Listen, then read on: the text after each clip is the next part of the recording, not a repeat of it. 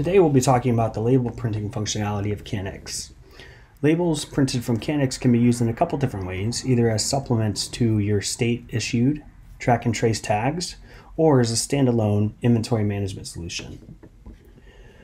First things first, we'll navigate down on the left to our print labels here under the tags and labels section. And from here we can either copy and paste or type in the tag number that we want to print labels for.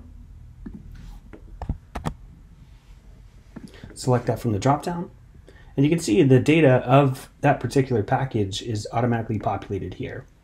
And from here, I can either generate multiple labels, which will go in sequence from the tag number itself, and print off a PDF of all of the tags within that sequence, along with their respective information.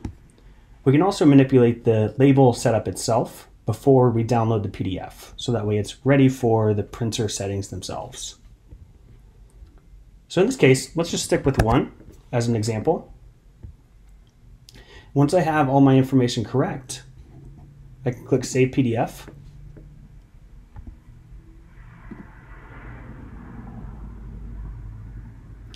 And you can see this PDF is saved to my computer at this point. And from here, I can send that PDF to my printer and print off this particular label. In addition to the print labels function, we also have print unit labels, which offers a little bit more customization for your labels. So from here, I can do the same thing I did before and copy and paste in the tag number.